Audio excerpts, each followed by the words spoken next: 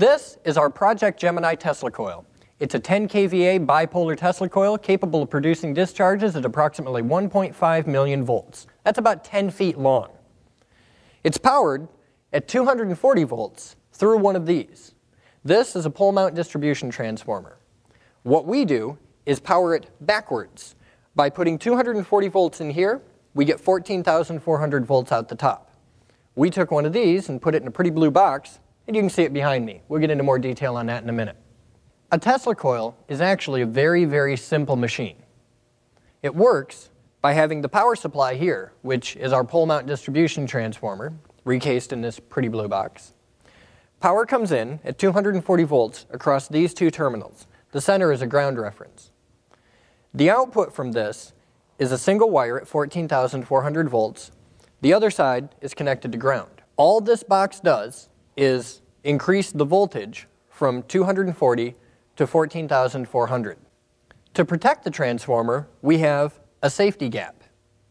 Now, the purpose of the safety gap is that if any voltage across the system exceeds what the transformer is rated for, this grounds everything out. It's a voltage-controlled switch. At about 16,000 volts, this fires and dumps everything to ground. This protects the transformer, capacitors, and the entire rest of the system. The electricity coming out of the power supply is fed first to this tower of the rotary spark gap. The rotary spark gap is a very simple machine. All it is a very large, very high power, very accurate switch.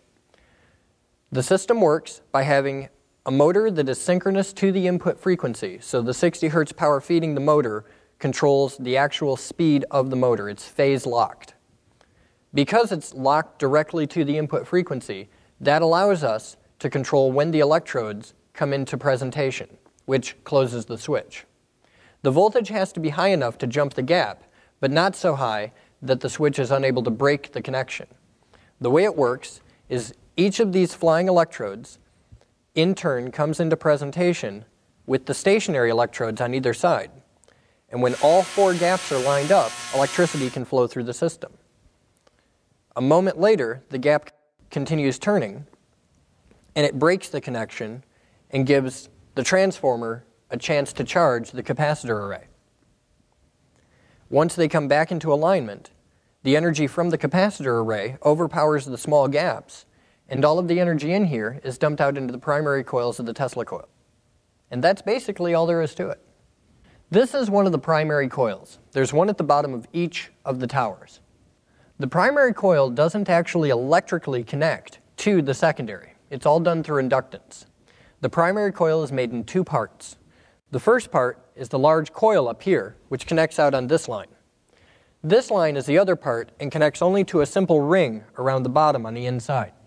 There's an adjustable tap, which is just a jumper wire that connects from here to here so that we can control the inductance of the system. This allows us to tune the primary coils. That's one of the tuning points in a Tesla coil. The other tuning points are the capacitor and the top load. By controlling these three tuning points, it allows us to control the timing and tuning in the Tesla coil to bring everything into resonance. And that's the key. All the individual components have to work perfectly with each other for the system to operate properly. If any one of those three is out of its parameter, the system will not work. The energy from the power supply at each bang from the capacitor is brought out through the system and flows through the primary coil. This creates a large electromagnetic shock wave. The magnetic field is created in a big bang and then collapses, and when that happens, it pumps a small voltage into here. Now that voltage creates a wave, and that wave rockets all the way up, comes all the way back down, and right when it's starting off again, the next bang happens. This works like an electrical swing set. By applying a small amount of power at the right time, we're able to achieve a much higher result, just like with the swing set. The secondary coil form is actually made of a piece of sewer pipe. It's just simple PVC pipe wound with copper wire and then coated with several coats of epoxy. Everything is kept very clean, and you have to keep the whole system turning while you coat it to keep drips and bubbles out. The bottom of the secondary coil is connected to a 10-foot copper ground rod, which is actually driven right through the floor and goes 10 foot down below us. The top of the secondary coil comes off up here and connects to this large top load. This is a nice spun aluminum toroid, and that's all it is. It's a big piece of aluminum that's nice and smooth. By making it a large radius and very smooth, this allows us to build up a higher voltage before the electricity breaks out. If this wasn't here, the whole system would break out much earlier and we'd have much lower voltages. Up above the toroid, we have a breakout point. Now the breakout point for us is just a simple piece of conduit and a cast iron base. This is actually an insulator base. This allows us to control where the discharge comes from. Without this, the Tesla coil will break out all over and the sparks will move around. And they hit the cage and the floor and the ceiling and everything else. This allows us to have some small control over where the discharges go. The arcs come off from here and immediately start searching for ground or anything else. At these voltages, just about anything constitutes ground.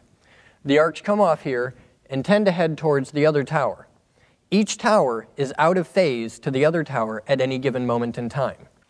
This is the Geek Group's Research MMC capacitor array. It is the largest MMC array in the world with 1,000 capacitors.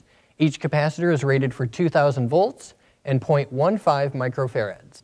The Geek Group built this to set a world record and to have something that we can use around the lab with just about any Tesla coil. It only takes 1/2 of this to power Gemini, and you can see it over there. This is the other half that we keep out on display.